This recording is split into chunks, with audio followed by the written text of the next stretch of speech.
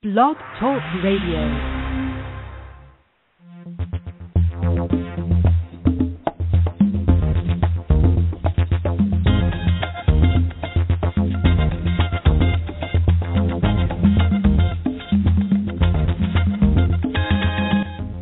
Thank you all for tuning in to this special mini presentation of Attitude of Gratitude. It was just something I was thinking about here on a very cold winter's day, something that brought to my attention things that I'm so grateful for that I don't necessarily have at this time in my life.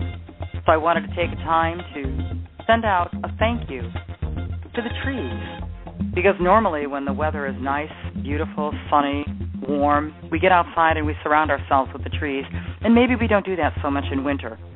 So at this time I wanted to take the time to say thank you to the trees. Thank you to the trees. Thank you for the beauty I see in you. Beauty that requires nothing to enhance its perfection.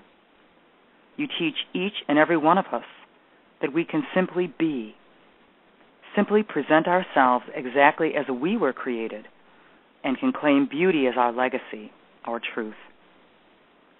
Even if there are things along the way that seem to alter your form, you stand in your beauty, and by example, show us that we can do the same. Thank you to the trees. Thank you for being ever-present and welcoming, for it is through your outstretched arms that beckon all to gather near, to stay a while, and simply spend some time allowing the moments to be without needing to be. Thank you for showing us the value of silence and how to connect by disconnecting, and the whole while staying connected to that which is most important, life. Thank you to the trees. Thank you for allowing me to share my thoughts and dreams with you when I needed a friend to go to.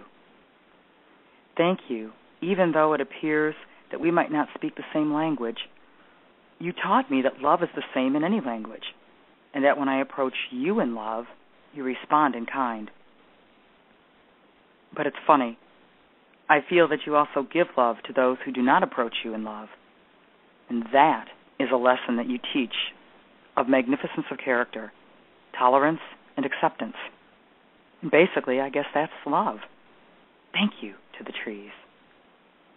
For my hours at the parks, hours spent simply enjoying the moments of connection and the inspiration that your beauty has provided, I say from the bottom of my heart, thank you to the trees.